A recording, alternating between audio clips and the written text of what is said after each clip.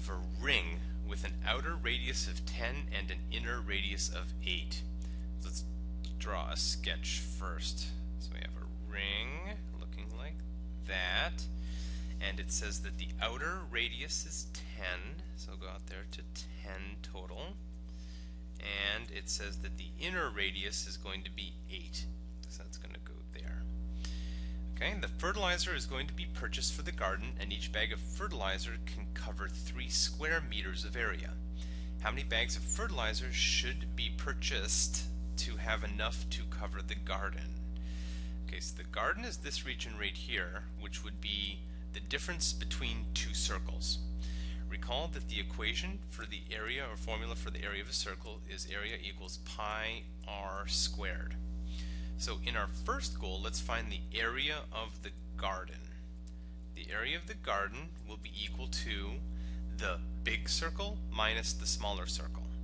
Since we were given radii this time, that means the big circle would be pi r squared minus the inner circle, which is pi 8 squared. So that would be literally the area of the actual garden. Now we need to figure out how many bags of fertilizer we need to fill this in. So what we're going to do is we're going to take this and we're going to divide by the size of a bag, because we're going to get literally the amount of square footage, or square meters I guess, inside of this garden, but we need to divide by the size of a bag to figure out how many times the bags will go into this garden.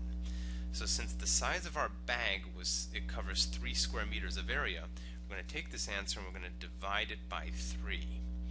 Okay, so now it turns into a calculator problem.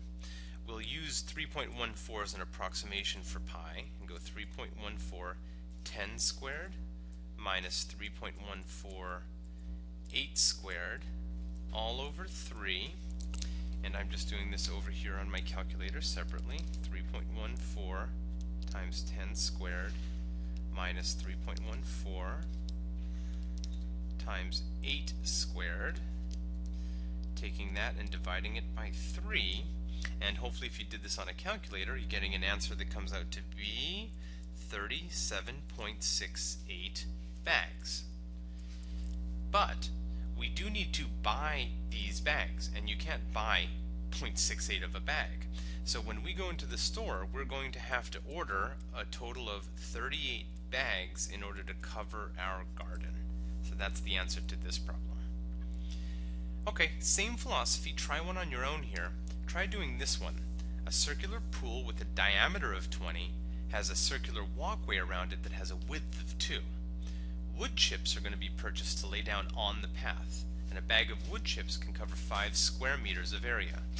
How many bags should be purchased to cover the walkway? So assuming you paused it here and gave it a good old shot, let's do it together.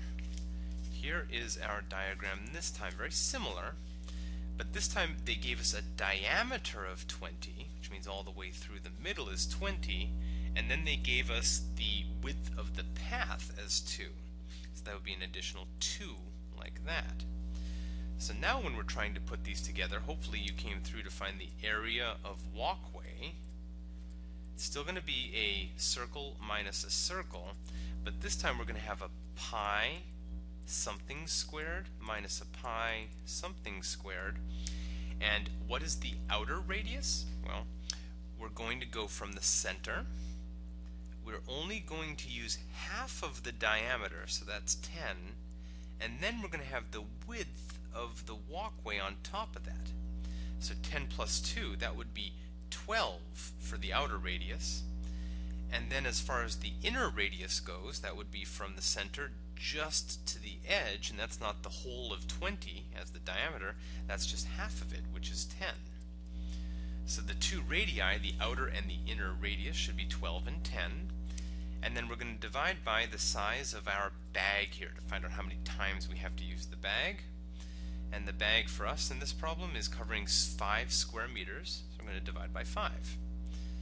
So again, as an approximation, we're going to calculate 3.14 times 12 squared minus 3.14 times 10 squared, and then we're going to divide that whole thing by 5 to see how many bags are needed.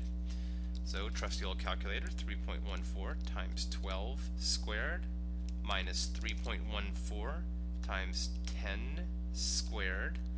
Get that answer, divide by 5 to yield 27.632. And if this is going to be the number of bags we're going to have to get, how many bags we're going to have to go into the store and buy, we're going to have to round up to the nearest number. We'll always have to round, sorry, not the nearest number, we'll always round up, and we'll have to go in there and buy 28 bags of these wood chips.